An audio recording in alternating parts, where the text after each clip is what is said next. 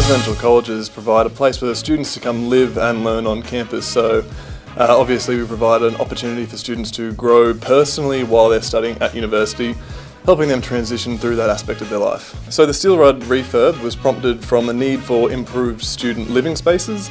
So the original rooms were the ones which were built in the 1960s and 70s, and so they were in urgent need of a bit of an update. So the Steele Rudd project was a $2.5 million project which focused on revamping the living areas, bedrooms and bathroom facilities of the blocks. So one of the unique points of the refurb was that we've actually taken some very underutilised space and turned that into the brand new living facilities. That went through multiple rounds of student consultation, so by taking student feedback on board in the actual design phase of this project, we really aim to give the students something they actually want and will utilise.